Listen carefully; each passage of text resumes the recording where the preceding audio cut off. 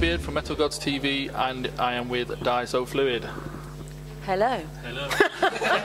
I like your purple beard. Thank you. I like your catsuit. Thanks. I managed to catch a bit of your show because obviously I'm up here in Wavy, but it's pretty good, and I love your album. Oh, thank you very much. Yeah, we've had a really good time today, actually. Yeah, we've been really excited about playing Hard Rock Hell for a while, and particularly because it's a good opportunity to play into loads of people who haven't heard what we do yet. So now they know. Well, your live show seems a lot heavier than your actually CD. Oh, do you think so? Yeah. Maybe you're just not playing it loud enough. Yeah, maybe. It seems to have a heavier vibe, that's what I meant. Yeah. Oh, okay. Probably your bass player hitting it a lot harder on the strings. Yeah, it's because I'm badass. Yeah, I make my fingers bleed, actually. It's not too bad today. And what have you got planned after Hard Rock Hell? I'm actually going on to Manchester tomorrow to do another gig. And after that, we're carrying on with some writing that we've been doing for the next album. And next year is going to see us doing loads more touring because the new album is out here, but it's not out everywhere else in the world, and we need to get it out in all the territories and tour everywhere we can. Yeah. Is it being well received at the moment? Yeah, really well. It's really great, actually. It's been we did a lot of work on this record, and so I was very precious about it. Spent a lot of time not letting it go until it was well and truly finished. But it seems to be we've been rewarded. I mean, all the press on it, especially in places like Germany and Finland, has been really exceptional. And that's all we can really do is try and make something that's really, really good. I mean, I can't, from where you go from there to be successful and sell loads these days, I don't know. But at least I know it's really good.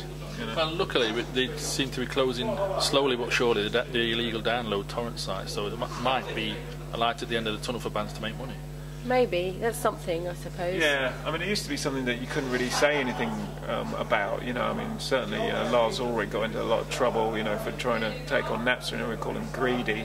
But it's really down at our level when we only really want to sell 100,000 records, to make a living and then carry on the business and make another record. And a band like us should be able to expect to do something like that. But nowadays it's just nigh on impossible. Very good thrust at the moment. Yeah. Yeah. And what countries do you get received better in other countries than you do in the UK, or have you found that there's no sort of generalisation? As far as press goes, yeah. I mean, I think press in this country has been very good on an underground level. Sort of people who are really into their music and really passionate about the music, and the web scene people and the radio people and all that. They've been really good, but the bigger press over here has just kind of ignored us. Yeah, they never give us any breaks. I don't know why. Whereas in places like Germany and Germany and Finland especially, it's front covers and things like that. So it's quite a difference.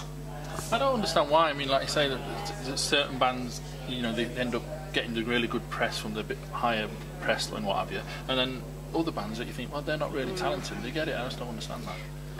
Me neither. Could be, I don't know, money changing hands. I don't know. Who knows? Allegedly. But I mean, does my head in really, but if you want to know. But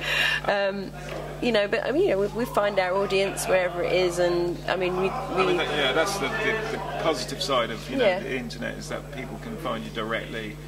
You don't need that so much anymore, especially with all these other, like I said before, sort of more fancy web scene type people coming in, and you can still reach your audience without that in a way. Yeah. And have you been enjoying the tour that you've been doing up and down the UK? Yeah, it's been like a real adventure because of the snow. It's like, will we get there, and will everybody else get there? But it's been amazing actually, because people had travelled and managed to make it, and it's all been really cool. We just had to pull one show, unfortunately, yesterday because we couldn't make it down to Brighton, and also we thought we'd probably get stuck there, so that would be bad. But yeah, it's been really cool. Yeah. And where do you think's where's your favourite place to play in the UK? In the UK? Well, I have to say London really, because that's, you know, I lived in London for years, and so I suppose that's what I consider as my hometown, you know. I've got to say Birmingham's really come up in the last year. You know, we've Yeah, done 2 shows there. which I've just really enjoyed the atmosphere, and we've got, you know, you've got that magic, you know, communion between band and audience, you know. So that's been good. And is there any country that you'd like to go to that you've not played to yet? I think Japan. Yeah. We nearly got to go there and then it messed up, so we need to go there definitely. Yeah. I think you've got the right look for Japan. Actually, you'd probably go down really well. Maybe, I hope so. They'll all be in their cat suits. Yeah, that's right. Groglet cat suits. Can you tell people out there what they can expect from a show of yours? A rockin' good time. They can expect to hear, like, you know, the quality that they hear on the record. They'll hear that live, and because people always comment on that you know, sounds just like the record and all that, and you know, we love playing live. That's what it's all about. So yeah, you get a good show. We'll you know, put some adrenaline into it. Yeah, I mean, I think you can't tell how good a band is until you actually see them live. Anyway, I think you've put on a really good show from what I can see. Oh well, thanks very much. I think it felt like we went down really well, so I'm really pleased. Good. Yeah. And a final message for the people out there. Have you got anything you'd like to say to them?